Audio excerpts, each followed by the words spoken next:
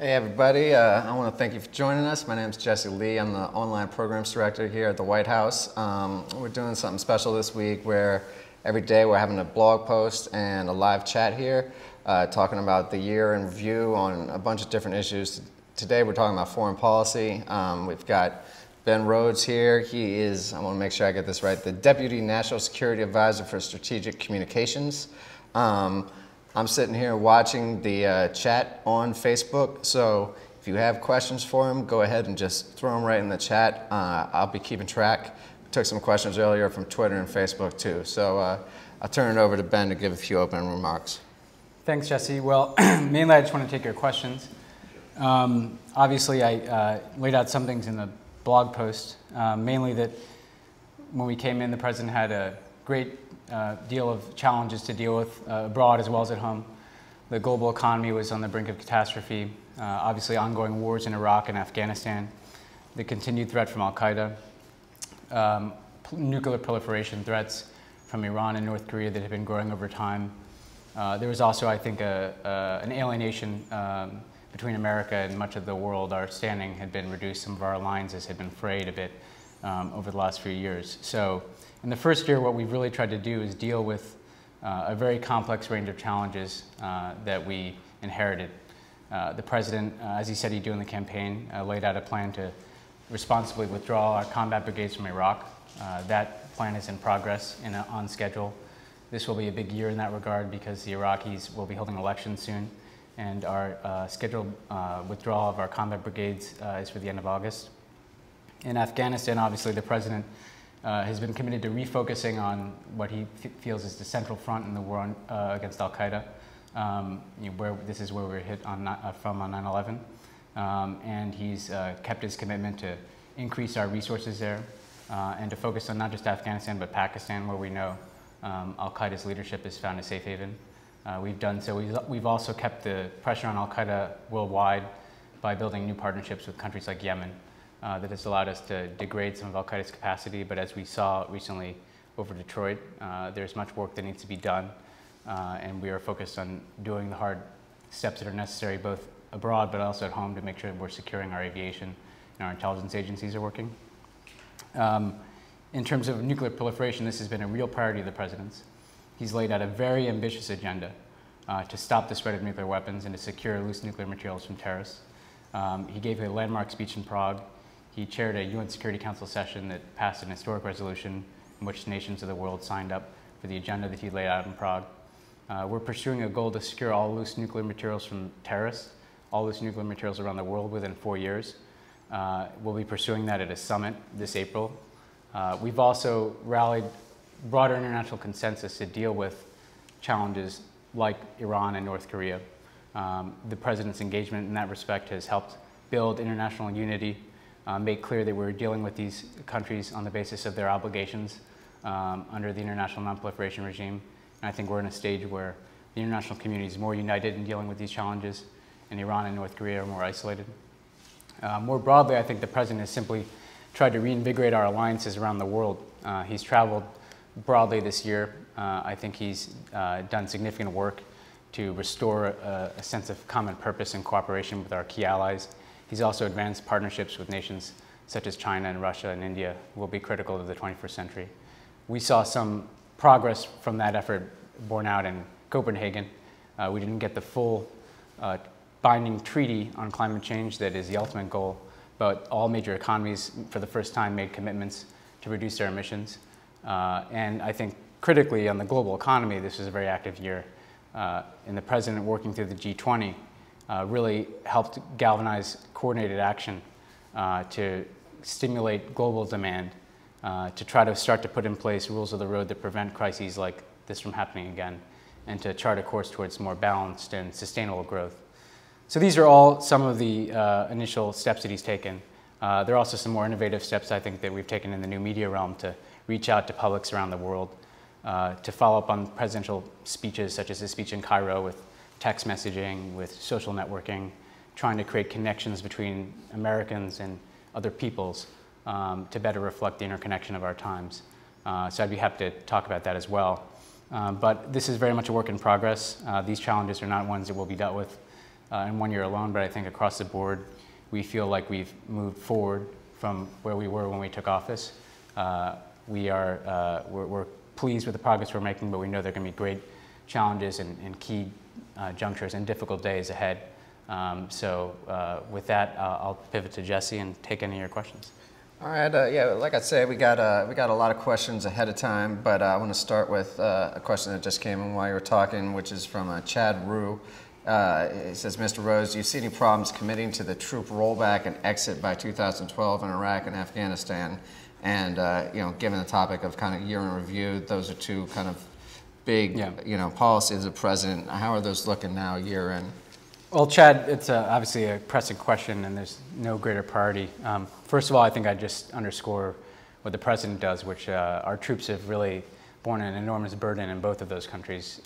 We've been at war there for many years, and many of them have served multiple tours. I think in Iraq, we're pleased with the progress that's been made. The president laid out his timeline. That timeline commits to remove our combat brigades from Iraq by August. We'll continue a training mission beyond that, but we have an agreement with the Iraqi government to remove all of our troops from Iraq by the end of 2011. I think that has proceeded on schedule. For instance, this year we hit several key targets, such as pulling back American troops from Iraqi cities and putting the Iraqis in the lead. So our Iraq drawdown is proceeding on schedule. This will be a big year with the elections and then with the end of our timeline, as I said. There'll be difficult days. Violence is far down in Iraq from where it was in the high water period. But as we've seen in some recent bombings, Al-Qaeda and others still have the ability to really take a significant amount of innocent life. And we want to be there for our Iraqi partners and supporting them as they take the lead in dealing with those threats. So it's proceeding on schedule. We're very comfortable with where things are. We anticipate that there'll be difficult days ahead, but we feel like we have a clear plan, and we feel like the Iraqis are getting stronger and stronger and are taking more and more responsibility, which is a very positive sign. On Afghanistan, the theory of the president's strategy is that we need to put these additional resources in now to break the Taliban's momentum, to train up Afghan security forces, while also working with the Afghan government to make sure that we're reducing things like corruption, which have eroded some confidence in governance. And that this is pointed towards building up enough Afghan capacity to where they can start to take some lead responsibility in parts of Afghanistan in July of 2011. After July of 2011, the president intends to shift so that we will begin to remove our troops from Afghanistan and begin to transfer to Afghans being in the lead. But he's been very clear that he will do that based upon the conditions at the time. So we feel like there's enough flexibility to obviously assess where we are a year from now, a year and a half from now, and to make those decisions at that period. What the president's also been clear about, though, is that we're not going to make an open-ended commitment to Afghanistan. That in order to make it clear to the Afghans that they're going to be the ones taking the lead, and also to have a clear strategy and course that we're implementing, the president felt it was important to identify that point of transition, at which point we will be beginning to ask the Afghans to step forward and take some lead responsibility and start to reduce our commitment over time. All right, thanks a lot. And okay, this is a question we got a lot ahead of time. We just got it again from Ellen Plotnick Mayara, if I have that name right. Can you give us an update about Guantanamo? Sure. The president pledged to close Guantanamo during the campaign, and he ordered, one of his first executive orders as president was to seek the closure of Guantanamo Bay. He did so because it's in our national security interest. Guantanamo Bay had become a recruiting tool for Al-Qaeda. It's something that they use to draw new recruits around the world. It's something that was used against the United States. It also represented a failed legal framework. Essentially, a lot of these cases at we tried, I think, and convicted 3 cases at Guantanamo in 3 years. So what we were doing down there wasn't working from a legal standpoint, and it wasn't keeping us safe from a security standpoint because it provided Al-Qaeda with a recruiting tool. So we proceeded with a review. In order to close Guantanamo, we needed to basically go through each and every case of all the people who were detained there. Those cases fall into different categories. Some of these people have been moved into Article 3, which are federal courts where they're being tried. Some will be tried through revised military commissions, reformed military commissions. The president reformed these to bring them more in line with the rule of law, because previous military commissions had trouble holding up under the courts. But in some of these, people have been transferred to, for instance, to third countries, where we had assurances regarding the kind of rehabilitation that they would have there. This has been a very challenging process. There's very complex legal issues involved, so we're continuing to work at it. The president, again, his first order of business is we need to close this to remove what is a national security danger to the American people, but we need to do so, of course, in a way that is in line with the rule of law and that is in close consultation with Congress. So we're continuing in that process. For instance, though, the president has also made clear that he's not going to do anything that endangers the security of the American people. So, for instance, he said he's not going to release any of these detainees in the United States. Similarly, he recently announced that for the time being, he's not going to transfer any detainees back to Yemen, given the unstable security situation there. There's obviously been a very volatile mix of security threats within Yemen over the last several days, so he essentially put the brakes on any transfers of detainees back to there. So he wants to work through these issues in a very deliberate, very careful way in order to make sure we're setting up a legal framework that can detain terrorists effectively, that can prosecute those and deliver swift and sure justice, while also removing this recruiting tool for Al-Qaeda. All right, so one of the questions we've heard a lot in the chat now is about Sudan. And I'll kind of just pick one that is, representative. Eric Angel, why is the U.S. providing $100 million to fund the 2010 Sudan elections when it is universally recognized that they are a sham and completely illegitimate? Well, I'll get to the specific question, but to take a broader view of Sudan, we have essentially a dual-track plan, which is to implement the comprehensive peace agreement between the North and the South, and to provide assistance and to resolve the immediate humanitarian crisis in Darfur. The president's view is that these are interconnected, and we need to be dealing with them both at once. That lasting peace and security for the people in Darfur, for instance, is connected to the ability to implement this comprehensive peace agreement. He's pursuing that through a policy of engagement with the international community, bringing in more multilateral partners and a broader multilateral effort to build capacity within Sudan to advance these goals. With the Sudanese government in particular, he said, we've maintained strong sanctions on the Sudanese. We've made it clear that they need to take certain steps in order to have a better relationship with the United States and the international community.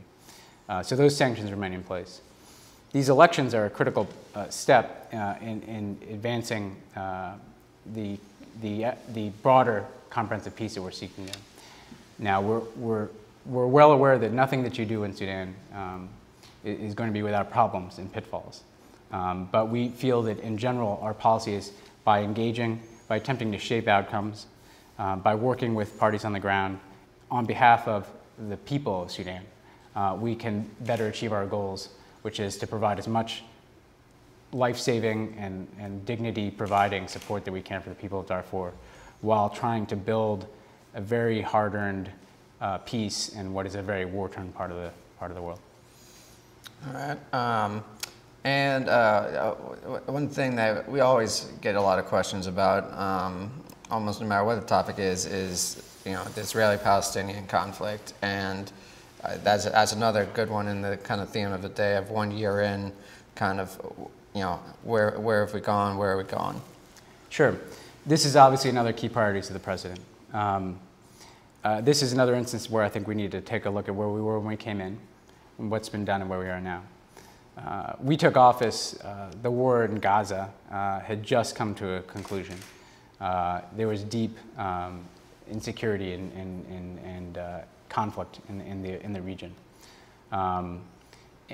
The president immediately appointed George Mitchell as his special envoy for Middle East peace. Senator Mitchell then immediately started engaging. He spent a lot of time in the region this year. The Israelis elected a new government in the spring, so we really had to kind of wait until they had a government in place to begin to engage on behalf of Middle East peace. I think what the president has done personally is lay out essentially his vision in Cairo and at the United Nations of the future that the United States seeks which is two states, Israel and Palestine, side by side in peace and security. He's laid out some of the parameters for the negotiations that would lead to that. We've negotiated throughout the year to try to bring the parties together. Again, it's been a very difficult process, as this always is a challenging issue.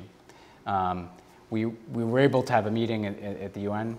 We continue to work with the parties to try to relaunch comprehensive peace negotiations. We've made some progress in certain areas. Palestinian institutions and Palestinian action on the security side has shown some real progress. The Israelis have taken some steps to facilitate greater economic activity in Palestinian movement. The Israelis also recently announced a settlement moratorium that didn't go as far as what was necessarily being discussed earlier in the year, but it represented progress. So there's been forward movement, I think, from essentially where we were when we came in, which was absolute stalemate in the aftermath of conflict in Gaza. So there's been the forward movement. I think we would like to get to the point where we can relaunch peace negotiations.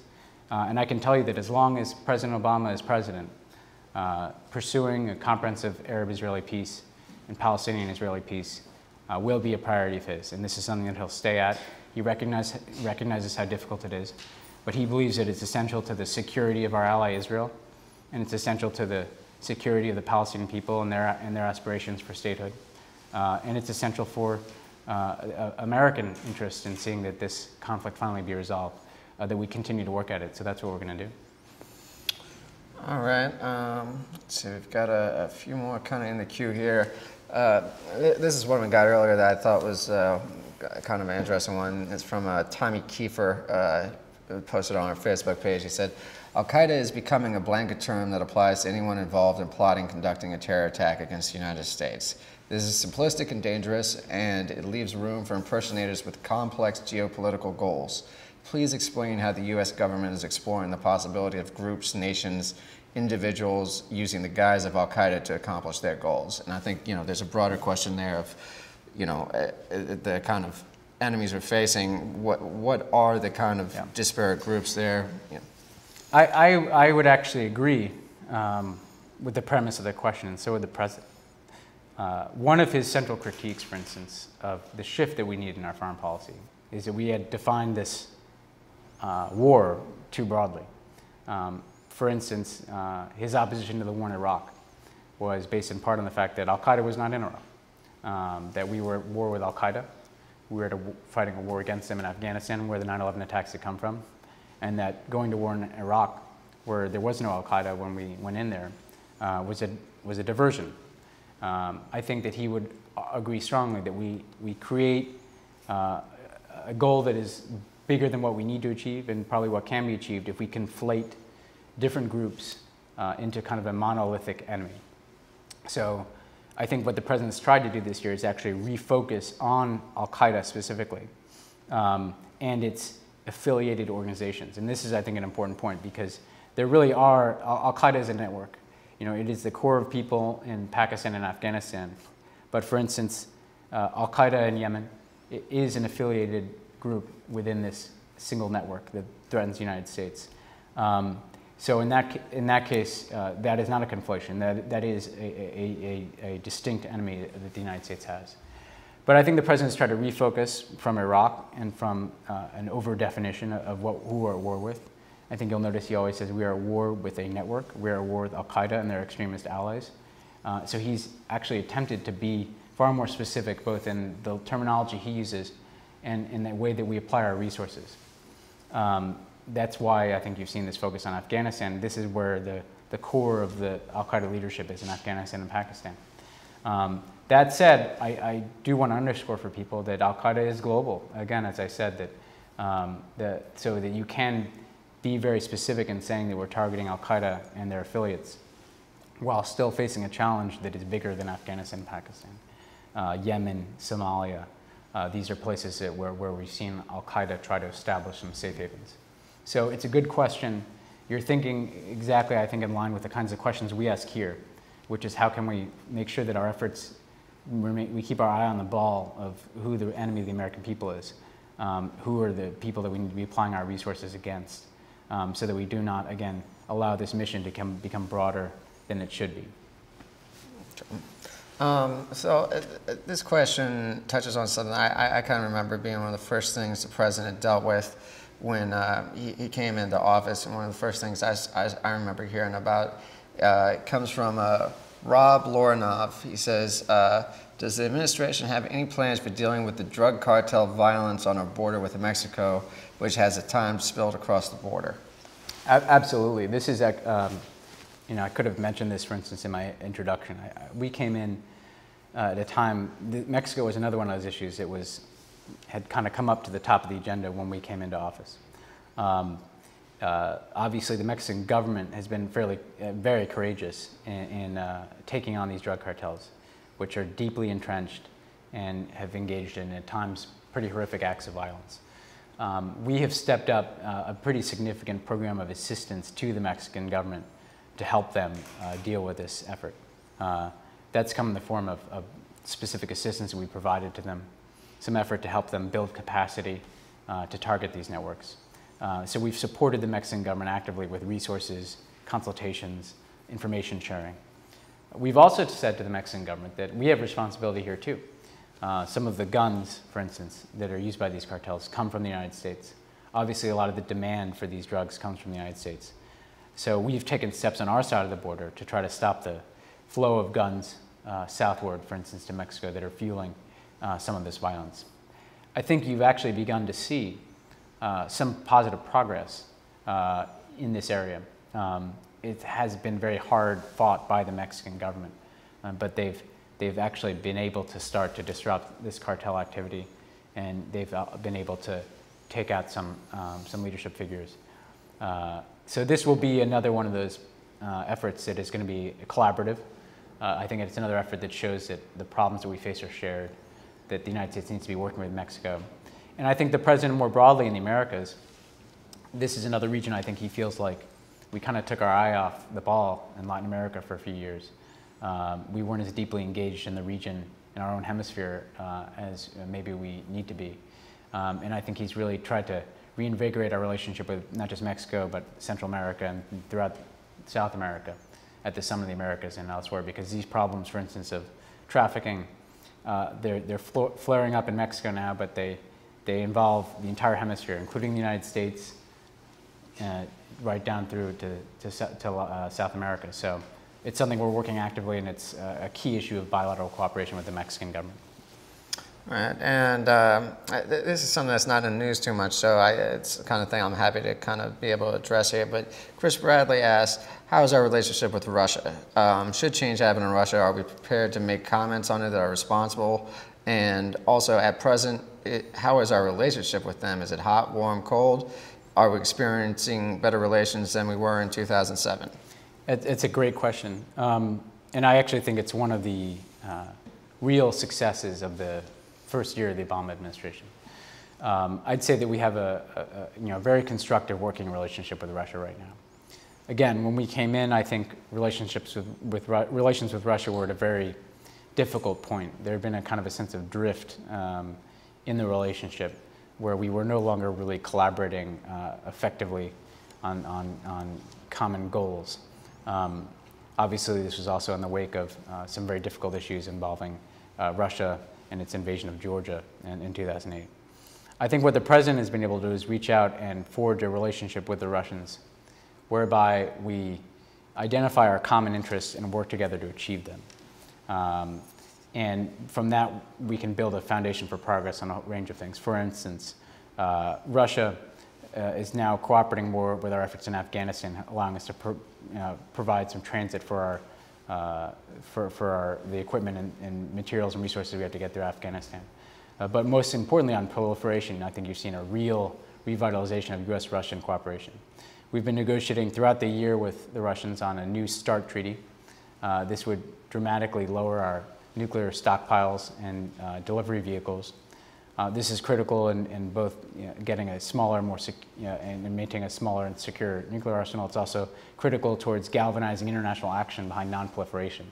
When the United States and Russia lead on behalf of arms control, it provides the basis for renewed international efforts to reinvigorate the non-proliferation regime and to stop the spread of these weapons and to secure loose nuclear materials.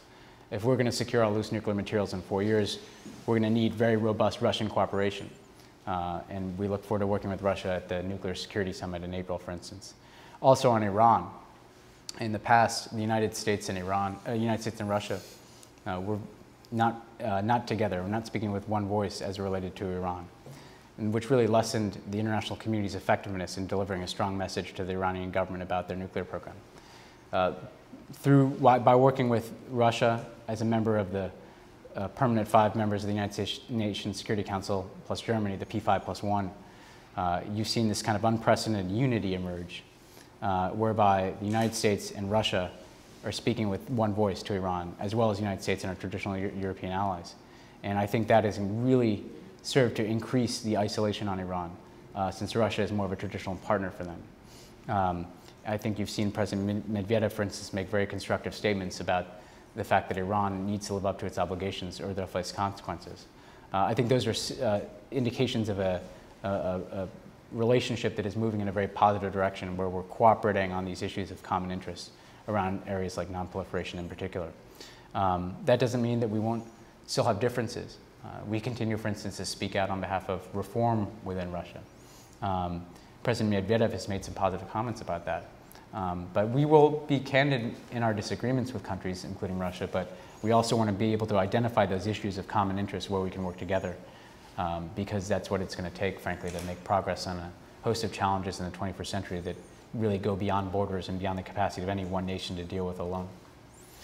All right, I think we've got time for one more here, and this is a pretty specific question, but I'll ask you to touch on the kind of larger topic of China and the president's trip there. The question is, with the recent news of this being a double-fold recession and that China is going to have a drastic recession in their economy as well, since we are so much in debt to China, how are we going to handle the situation if they decide to call on all the money that we owe them?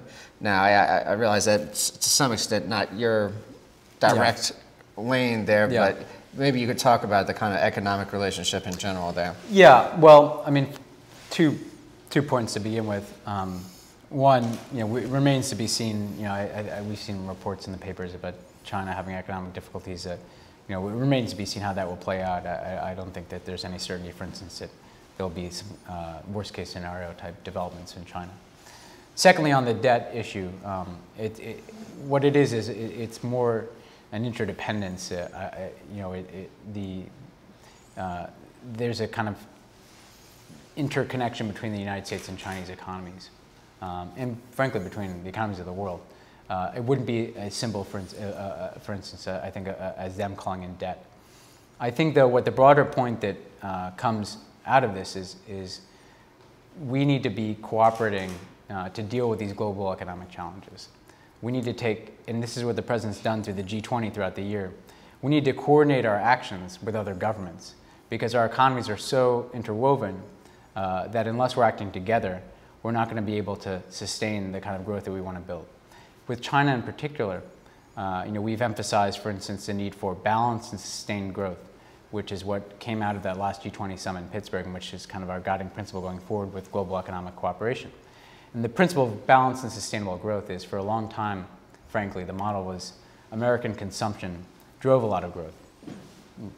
Countries, China and others, built things and we bought them. I think that what we've seen is that lead to a kind of boom and bust cycle in which there was too much dependence on American consumption.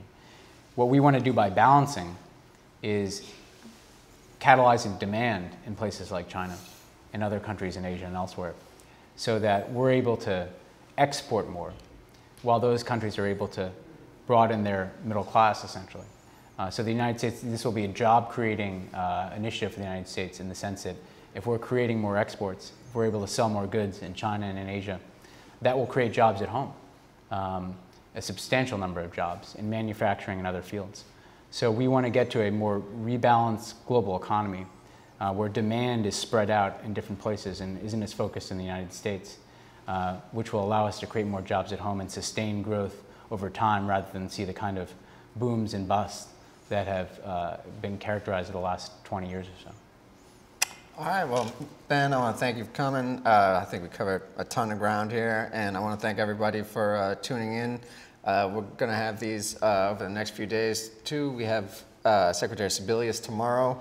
I think we have our CTO Anish Chopra and Norm Eisen from White House Counsel coming on Thursday.